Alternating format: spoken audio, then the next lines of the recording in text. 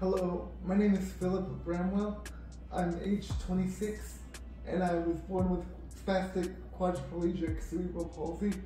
So that means I was born premature and they caused a brain injury, and I'm affected in 4 limbs, both arms and both legs. So that's where the term quadriplegia comes from. Today I'm going to be talking about fall recovery when you're severely disabled, and how it's still possible to live alone in this type of scenario.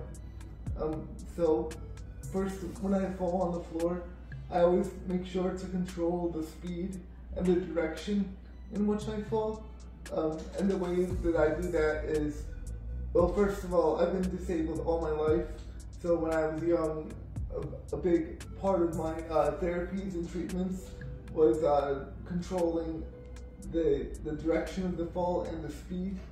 So a lot of mental work and discussing how to do that beforehand. The thing is, when somebody falls, you don't just decide the first time you fall what you need to do. You need to know what to do before you actually fall, so that your mind and your body are trained to give the right reaction.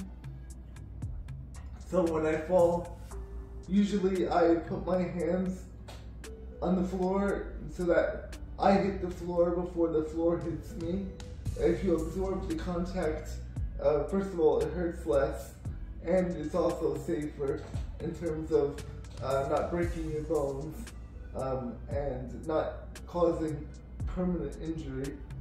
When you fall, it's normal for it to sting. It stings even for non-disabled people.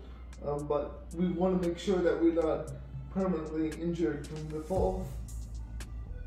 Just a little sting is what we need to have. When you're disabled, specifically with a disability that affects balance, you're going to be falling because no balance means you can't make any mistakes when it comes to falling. A final element I want to talk about is, how do you get up off the floor when you're severely disabled? Well, in my case, I'm not able to do that. I need full assistance of a person, so that can be someone I know or somebody I don't know. Of course, it's easier with someone you know, but sometimes, if you fall in public, you don't have that option. So I'm always very clear on how to explain how to get me up off the floor. And finally, I'm going to explain how I get off the floor. And that is, I roll to my hands and knees, and then the person helping me comes from behind, and they grab my upper body, and they do a full lift. A key to discuss in this element is that my weight is dead weight until I get on my feet. Once I'm on my feet, the person still has to remain under my arms, but I am able to take a few steps to get to the bed or the couch or wherever I'm at. And I use Hey Siri on my iPhone to call for help, because usually when I fall, my phone is not directly nearby, but that technology is a huge blessing in terms of how to call for help.